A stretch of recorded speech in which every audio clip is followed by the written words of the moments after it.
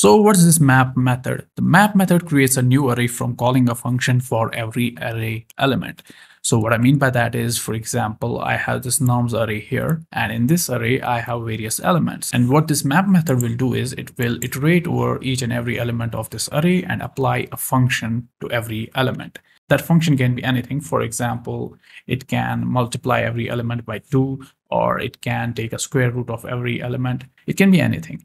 And it can be either an arrow function or an anonymous function or just a regular function.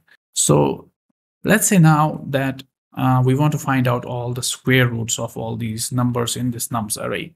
So the way we can do that with the map function is I'll define a variable sqrts and set it equal to nums.map. And in here, we need to pass in that function that's going to be applied on every element. So in this case, we want to apply a square root function to every element. So I'll say math.sqrt.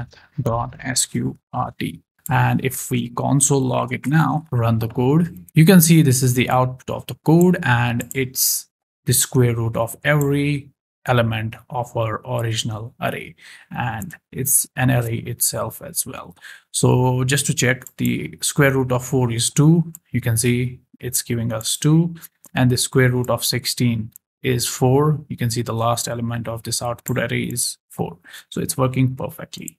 Now let's say instead of finding the square roots, let's say we want to multiply every element by 2. So the way we can do that is we can say const, let's name it doubles, because we are doubling every element. So let's say nums.map, and here we can now pass in an anonymous function. So function num, and in here we can return num multiplied by 2. So if we, let's name it doubles, not double. So now if we console log the doubles, run the code, you can see now we are getting a brand new array, and it is the double of every element of our original array. So the 4 has been multiplied by 2, we get 8. 6 has been multiplied by 2, we are getting 12.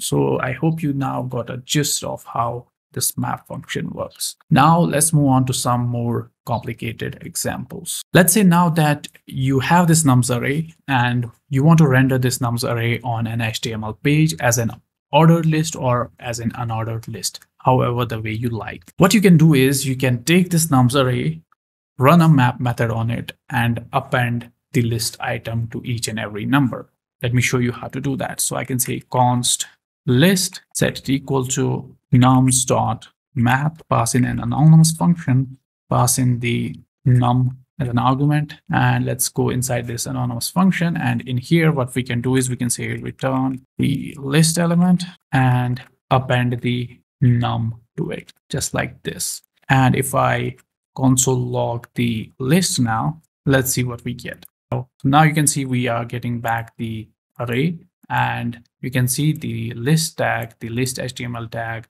has been appended to each and every element of our original array. So now if you want to render this out on your HTML document, what you can do is you can use the join function and make a string out of this array, and you can then render it out on your HTML document. Now let's say our array looks something like this. We have an array named people, and inside this array we have objects, and inside every object we have a first name, the last name, and an age. Now what we want to do here is we want to get back an array, but that array should only have the full names of every person in this people array. So what we can do is we can define const full names array and set it equal to people.map. And in here, this time, let's pass in an arrow function. So I'll call it a person arrow. Then we can return. What we can return here is we can return the person dot first, and then we can append a space in between, then append the person dot last. That's it. So if we console log it now, full names, run the code, you can see now we are getting an array, and it's containing full names of every person that was inside this people array. For example, you can see this Jon Snow, Arya Stark, Harry Potter, and so on. So yeah, this is how you can do it as well.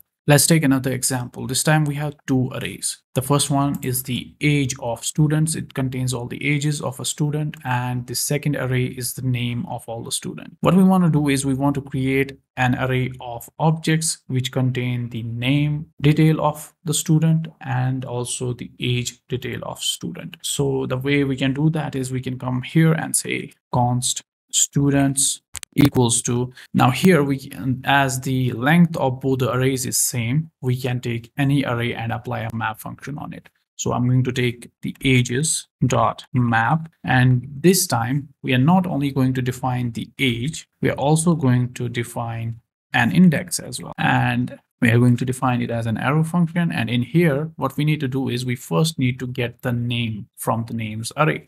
So I can say const name equals to names and pass in the index. So this will fetch the name from the names array at the current index.